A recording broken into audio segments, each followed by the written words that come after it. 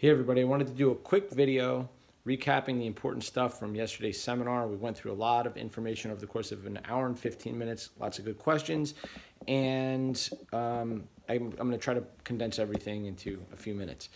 I wanted to first tell a story that I think is extremely relevant for everybody because sometimes it's not obvious to see how interconnected topics are, but I think this will. What could, for example, a topic like stomach acid, digestion, the gallbladder, the liver, and their health have anything to do with body fat, losing weight, and things of this nature? Well, I'm going to show you. So I have a client whose wife is getting ready to run a marathon. He said, I'm a little concerned that her diet isn't optimal. She seems to be eating this and that, and that doesn't seem to be the greatest choices, blah, blah, blah. I don't really know how bad her diet is, but it was his concern. And he was concerned that she wasn't losing the weight that she wanted to lose. And I said, well, is she running the marathon to lose weight or in order to run a particular time in the marathon? He says, no, she's running to lose weight. Now, I want you to scroll down in the newsletter after the video and look at sort of the rant I put on about long distance running. It's something that I did in middle school and high school at a high level. I've run 5Ks, which is 3.1 miles, in the low 16-minute marks. That's pretty fast, everybody. Very, very capable, very good runner, and it took a lot of training and time to be able to do that. But even at that level, my physique was nowhere near what it is today. And if you look at an elite marathon runner compared to an elite sprinter, the sprinter's physique looks a very particular way compared to the marathon runners, and it's for a reason. Now, again, we're talking about elite athletes here. So meaning it doesn't get better. If we're going to find the physique that matches the action, it's going to be at the elite level. Therefore, let's understand this very quickly. Again, it is in the UTC manuals. It's explained in fair detail there that high-intensity interval training is going to spike hormones that are desirable for gaining muscle and preserving that quality muscle. Growth hormone, testosterone, IGF-1.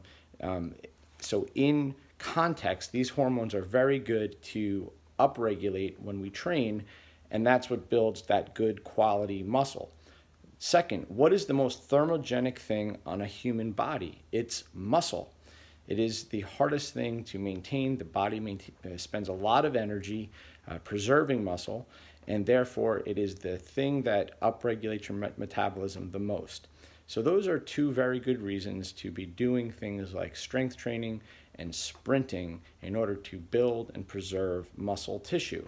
On the other end, if we do things like long distance running, what are we doing? We're literally training the body to hold on to body fat, because if you're investing literally 3 to 4 hours a day, right, to run a marathon, that's what it takes, right? You have to build up.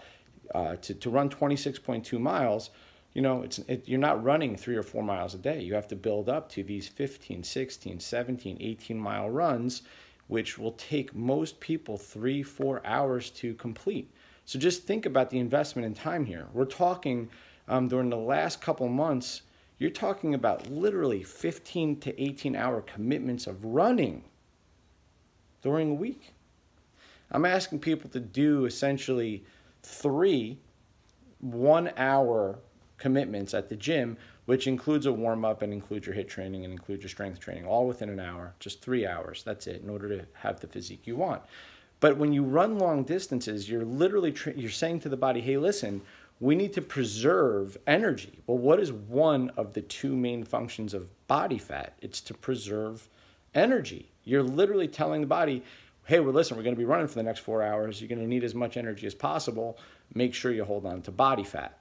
I mean, that makes sense, right? The other half of it we've talked about before, but I'm going to go into even more detail here because it's going to show how this related to the topics we've been talking about building up to stomach acid, digestion, and all these things. you've heard me make the argument that a body will not let go of fat if it's storing a lot of toxins. That is the other major role of body fat. Body fat holds toxins.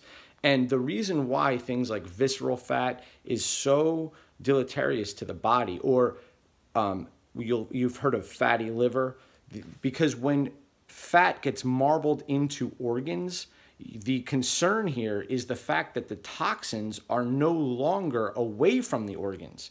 So body fat is purposely stored away from organs because fat tends to store toxins. Now, ideally, the liver will get rid of most of your toxins, and it does this by breaking down fat-soluble toxins and making them into water-soluble and then passing them through the kidneys and through bile, and that bile helps break down the foods that you eat, and you poop things out. This is how it should work. But I went through a long list of everything that's toxic in our environment and in our foods and everything else that we consume and we eat. Just take my word for it that the things that we're eating, the things that we're doing, adds a lot to the toxicity of our body, the things we breathe in, the things we're eating, the things we're drinking.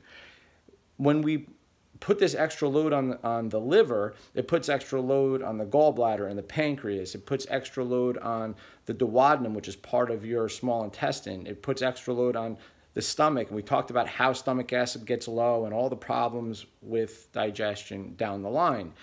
So again, this is another reason why your body will not let go of body fat. And it has to do with the fact that most people, I should say, are eating shitty diets, and the body's holding on to these toxins as an evolutionary advantage. The body wants to survive. It doesn't care about how you want to perform. It will do everything to survive. It does not care that you want a six-pack. It doesn't care how fast you want to run. So again, the body will not let go of fat if your body is highly toxic. It is concerned with survival. So when you combine these two things, right, if you're training your body in such a way that it's holding on to body fat, and you're eating a diet that maps onto high toxicity, you've created a perfect storm for holding on to body fat and therefore bad body composition. So you're not going to see a 400-pound marathon runner, but what you will never see is a lean, cut, strong, muscle-dense marathon runner. Even at the elite level, again, when you compare apples to apples, put the 100-meter sprinter next to the marathon runner at the Olympic level, and the quality of the physiques are totally, totally different. And it has everything to do with hormones. So hopefully that gave you guys a little bit of an insight into fat loss and how the body works in terms of toxins, and how and why training a particular way matters. And there was a lot of other info we went into about fat-soluble vitamins and how to treat low stomach acid and what's going on with pancreatic enzymes and all that kind of stuff. But that's enough for today. And hopefully in the future we can do other live seminars where people attend and ask great questions, and we continue to improve ourselves.